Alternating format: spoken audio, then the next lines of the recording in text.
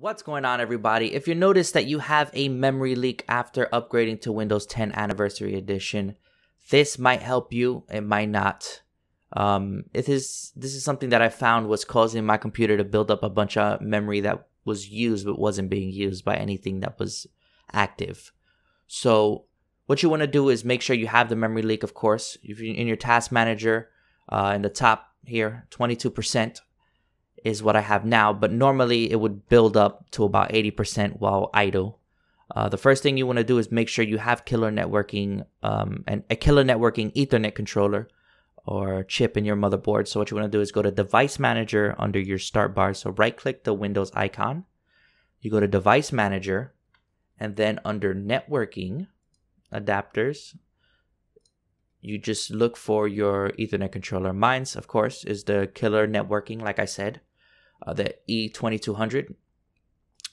Next thing you want to do is go to killernetworking.com, go to support driver downloads, and then you want to download the driver that goes to your current chip. Mine's, like I said, E2200. I would download this. I already did it, so I won't be doing it again. All you got to do is download it, install it, restart your PC, and you should be golden. If you don't have a killer networking driver, maybe try installing or upgrading your current Ethernet drivers, which all you have to do is, like you saw in the device manager, it shows that my current is the killer E2200. What you're going to do is just find your driver or your controller, Google drivers for it, and try to get the latest ones for them.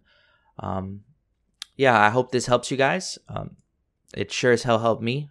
I don't have to restart my computer. I like to leave my computer on a lot, so I hated having to restart it whenever I was going to use any memory intensive programs. So again, I hope this helps you. If it didn't, let me know in the comments. If it did, let me know, of course. And yeah, you guys have a good day, night, whatever it is where you are when you're watching this, and take it easy.